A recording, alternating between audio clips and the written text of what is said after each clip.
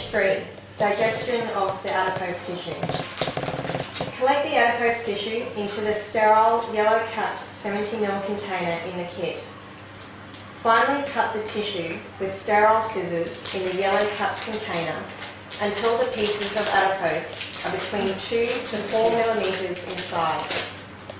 Notice that she placed the lid of that cup down. You don't want to place it up. You don't want it collecting bacteria from the air. We're going to have some room air exposure in this process. The whole process, there's about 10 minutes of room air exposure, and that's why we use antibiotics in the wash. We have less exposure during this process than we have during the surgery itself. And I know a lot of surgeons out there have done joints and lots of surgeries where we've had a lot more time exposed to the air than 10 minutes. Add exactly 0.4. Again, make sure you mix up these vials every time before you pull up the solutions into syringes. Using a sterile 1 ml syringe and needle. Ensure there are no air bubbles in the syringe and mix the vial just prior to use. Add 2 ml of We're starting the pre-digestion process. We're mincing up the fat and we're adding solutions to start the pre-digestion so we can incubate it.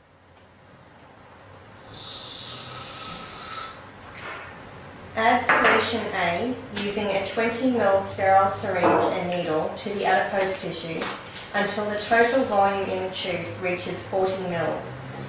The bottom of the meniscus... We all know how to read a meniscus, so just bring that fluid solution up to 40 mLs. So all of them will be uniform.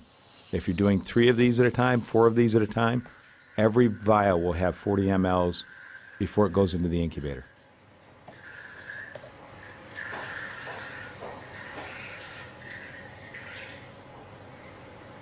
Mix the contents well by inverting the tube and place in the oscillator. We're not shaking these real hard, we're just creating a vortex and we're mixing it up real well. We want it to digest. The hot water bath has been pre-warmed. Which is normal body temperature, 98.6 degrees. You can check it with a digital thermometer periodically. Every 10 to 15 minutes and invert or shake the tube and place back into the water bath as the contents will settle down in the tube. After 45 minutes, add 4 ml of the contents of solution E mediated to the adipose using a 10 ml. Again, make sure you mix up vial E very well before you pull it out. This is kind of thick. I use an 18 gauge needle for this so that I can get it all out. 4 mLs exactly. Mix well by inverting the tube and incubate for a further 15 Solution E is a thick solution, so you need to mix it quite well before you put it back in there. You'll be able to see with your naked eye. Just mix it up well before you put it back in the incubator for 15 minutes.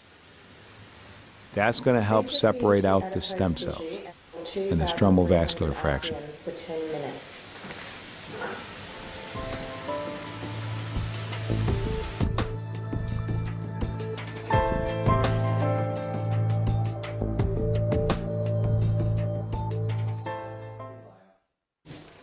You should now see 3 layers in the tube.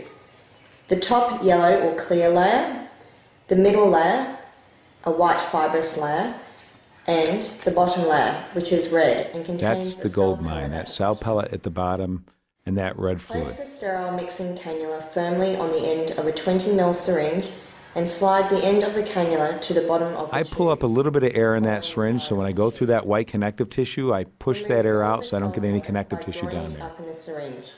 And then I just gently scrape the inside of that, the bottom of that cone to loosen up that pellet as I'm aspirating to try to pull up that entire pellet. Don't worry if you can't get every last drop of it. You're getting millions of stem cells. Do not pull up connective tissue into your syringe because it'll clog up the filters and it'll make it more difficult down the road. You do not collect any white fibers. So when you get down to the end of that tube right there at the top where it starts to narrow, that's enough. Stop. I know you're going to be tempted to want to get more out of there. Don't do it. You don't need to. You have plenty of stem cells in that syringe. Which may have become stuck to the side of the conical part of the tube. Expel all the contents of the syringe into a new 50 ml tube. Now when you take these filters out of the package, once in a while they're not attached, they're separated.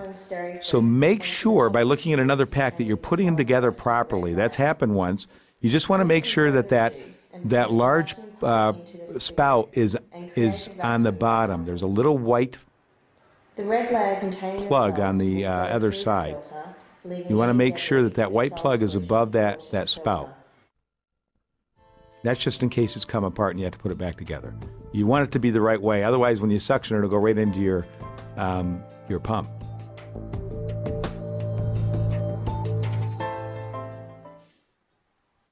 Unscrew the stereo flip and place Now it right back here, in the what if centrifuge you couldn't get it all filtered through solution. because you accidentally pulled up some connective tissue? Centrifuge at You can't get it to 750 filter through. Do you discard that unused portion, that unfiltered portion? Absolutely not. You'll be able to unscrew that stereo-flip container and pour it back in. We're going to do another filtering process, so don't waste the cells. Just unscrew it and pour it back into the vial. We will be filtering it again, don't worry. Remove the supernatant using a larger transfer pipette without disturbing the cell pellet at the bottom, leaving approximately 1 to 3 mils.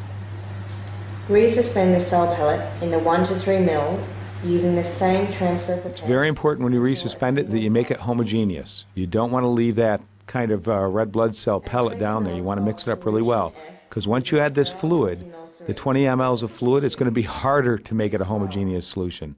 So do it well before you add that fluid. You can do it with the 20 mLs, but it's a lot easier if you do it first. Solution F using a sterile 20 ml syringe and needle to the cell pellet. Then using a small You can actually put the top back on and mix it up, into a single with your cell hand. suspension. Now here we go again with the filter.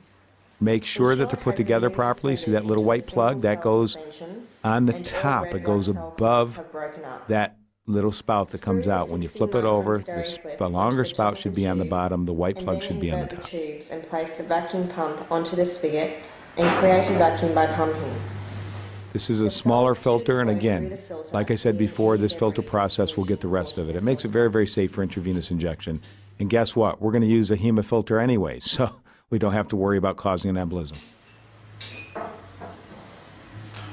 Transfer all the solution containing the cells to the 15 ml tube using a small transfer pipette.